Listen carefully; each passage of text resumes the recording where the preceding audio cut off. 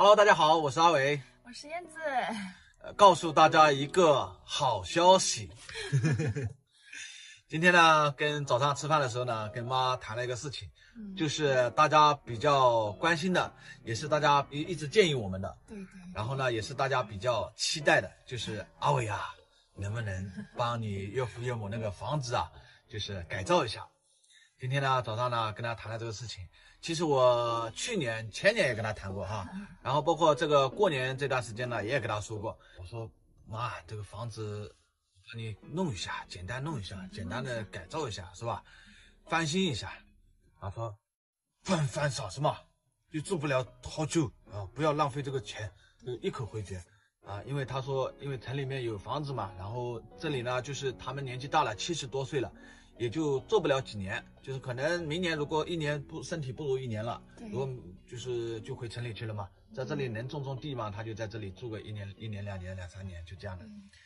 今天呢早上我就这样说，我说妈，那个房子啊，这个我还是帮你弄一下。我说这2天在这里没什么事干嘛，反正简单的弄一下。我说要不了多少钱，妈，我自己弄。我说我女婿帮你弄，要不了多少钱，简单的弄一下啊。他说你改造一下，他说你那么弄嘛？他说你怎么弄嘛？我说我说这里面弄一下，这里面弄一下。我们鸡嘛，喂鸡的和那个做饭的嘛，把它隔开。那个灶嘛太老了，就是破了，就是重新打一颗，帮你重新打个灶，把这一步步来嘛，真正就是改在上面了嘛，把它弄好，是不是啊？说嘛这样子跟他说啊。那我妈现在是同意了，我爸才是有一点点不同意。对，才心疼那个钱。其实我呢已经想好了一个改造的方案，怎么弄，把这个房子就不破坏原来的原结构，因为这个房子已经有住了4、5代人了，已经有100年了，这个房子老宅了，所以呢不破坏原来的结构，就去给它翻新啊，修补。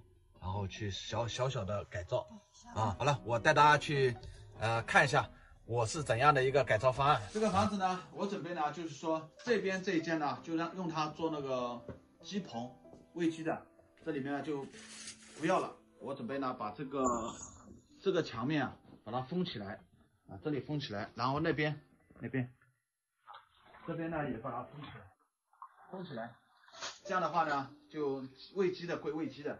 否则的话，这鸡喂在这里面啊，好多鸡，然后泼的，然后都是灰，是吧？所以说这里把它隔开，然后这里面呢，我准备用那个水泥把它地上浇起来，浇地平，然后灶呢打在哪里呢？灶呢我准备打在这里这个位置，这里面呢烧火，灶朝外这样子，灶有这么大，然后人站在外面这样子炒菜，上面呢这里呢把它全部把它封起来，全部封起来，用那个板把它封起来，然后这里呢就把它做成一排柜子，就像我们家里面那个厨房，下面是柜子，上面是灶台，上面这一排呢可以切菜，然后这里呢做一个水池呢要有水龙头嘛，到时候因为它这边是井水嘛，我到时候买一个大的桶，然后用那个三脚架，角铁做一个高的那个塔。然后把它就是水抽上去之后呢，就有自来水通到这里，这里呢就可以洗菜啊，自来水啊，就在这里做个水池，这里面就是灶面台面，然后这个上面呢，这个呢把它取掉，这个横的把它取掉，把上面的柴啊把它拿掉之后呢，上面呢把它吊一个顶，上面吊一个顶，这样的话呢，就进来之后这个厨房里面啊就干干净净的啊，就是这样的。改造完之后，我把这个塑料袋啊就把它取掉，因为这里面都是喂了几十只鸡呢。然后取掉之后呢，这个木板都是通风的嘛，这样的话鸡棚里面就通风啊，就不要了这个塑料袋。这是我前几年帮他弄的，之前弄的那个彩条布嘛，这个彩条布你看，条布腐烂了，脆掉了，后来用的这个胶纸倒还挺牢固的，这个胶纸。啊，自来水这个水槽排水呢就排这里面，这有条沟。排到那边去了。这是爸妈的卧室啊，大家都没有看过。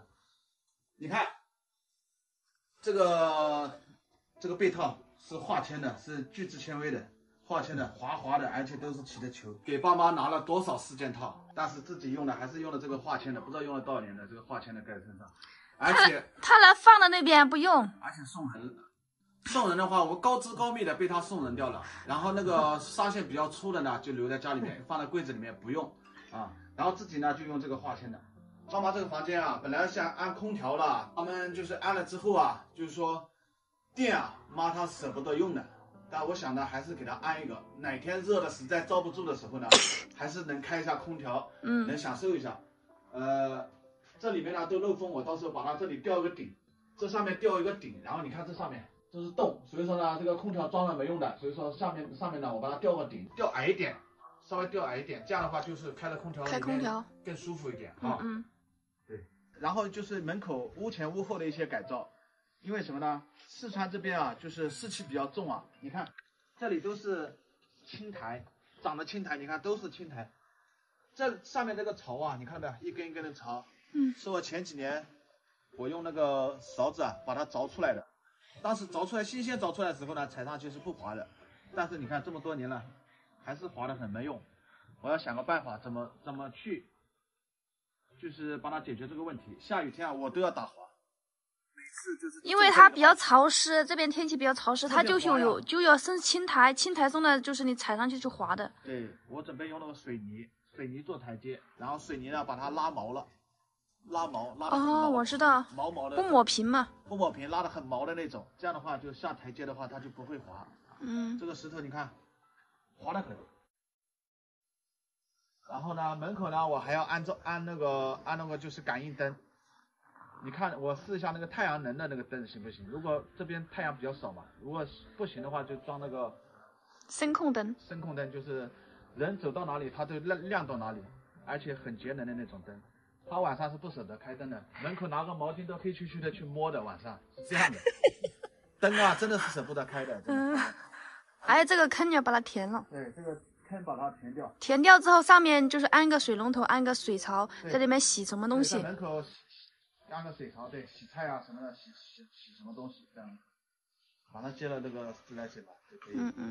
然后大家呢也帮我参考参考，给建议怎么去改造啊。好了，点个赞啊！我们下期视频见。世界，谁的呼唤飘在耳边，那么熟悉却又遥远，为什么痴心两处总难相见？围在期望的午夜，谁的叹息飘在风间，那么无奈却又无悔，多少前世残梦不会尽山远。